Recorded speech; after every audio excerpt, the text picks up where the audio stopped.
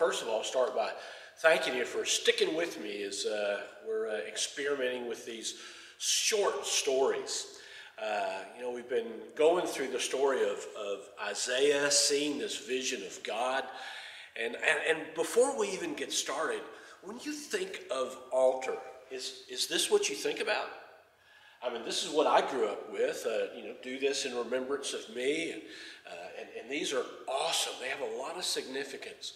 But I just want you to think as we get in the story, is this what you picture in the story that we're going to be telling today? Well, just to give you a little background, for those who've been with us before, you'll have an idea. But for others, if you're just joining with us, Isaiah has seen a vision of God in the year that the king that's been king for 52 years has died. And he has seen this incredible vision of God. He's seen these creatures called seraphim that were praising God, seen the results of that worship. And his response was that he was doomed, and he recognized that he was a man of unclean lips, and he lived among a people of unclean lips. And so here is where our story starts. And so a seraph flew to me, and he had in his hands a coal that he had taken from the altar with tongs. And with that coal, he touched my lips. And he said, because this has touched your lips, your iniquity is taken away, and your sin is atoned for. And then I heard the voice of the Lord say, whom shall I send? Who will go for us? And I said, here I am, send me.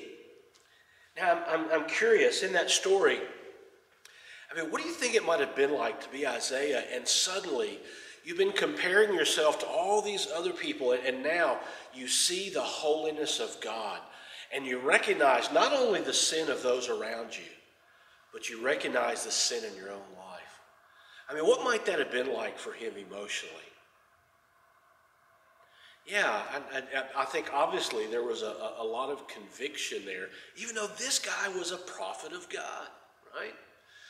Well, we see this seraph, this angelic being, and we don't know a whole lot about them, but he comes and he touches Isaiah's lips. Now remember the confession Isaiah made just before this story.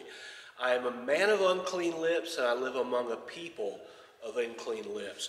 So I wonder, what might we learn about the significance of the lips from the fact that, first of all, Isaiah recognized that was a spiritual issue, and secondly, that is what this angelic being chose to touch with the coal from the altar. Might we learn anything about the significance of our mouths? Or did Isaiah learn anything about the significance of his mouth? I wonder if words have power.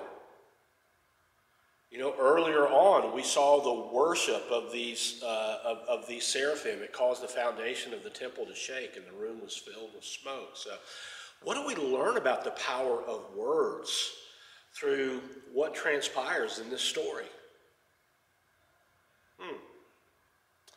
And it's interesting what this angelic being says. Not only does he say, once, the coal has touched Isaiah's lips, not only does he say your iniquity is taken away and your sin is atoned for. Having both those things mentioned when it comes to sin, what do you see there? Is like a completeness, maybe? I don't know. What about you? I'd love to hear in the comments what some of you see, because I've not thought about that before in this story. It's curious. Isaiah saw his need by his confession. Do you see that God was ready to meet his need? I wonder, do you see any responsibility on God's part as far as revealing Isaiah's need to him? Might we learn anything about the holiness of God and how it affects men when we truly focus, we truly see his holiness? Yeah. Well, I wonder, in the story, we saw the power of words. We saw the power of the lips. We saw the need for those to be redeemed, for lack of a better term. I wonder today, do words still have power? And I'm not just talking about insulting people or making somebody mad, but in spiritually speaking, do words still have power? I mean, what might that look like? When we profess things with our mouth, and please don't get me wrong. I don't want to be one of these name it. I don't want you to confuse me with one of these name it, claim it guys. But I'm just curious. Today, do words still have power in the spiritual way? I wonder as we pray. I mean, a lot of us pray silently, and I don't know about you guys, but I hear all the time you have a silent prayer request. And I understand that. I understand there are times that there are things that are so personal and so private, or other people are involved, and you don't want to you don't want to embarrass them or put them out there in any way. But I wonder if we might need to be more vocal in speaking out the things that we're taking before the Lord. I wonder if we might need to be more thoughtful in the things we say. I can only think right now, as this video is being made, we're about 3 or 4 weeks from the election, and man, I can't hardly get on social media right now because everybody is just flaming everybody else, right? And just breaks my heart. Because even pastors, I see pastors taking one position or another, and they're belittling a position, and they're not even thinking about the fact that they have to minister to people on both sides of the political equation. I mean, today, should we be cautious about what we do and don't say on media?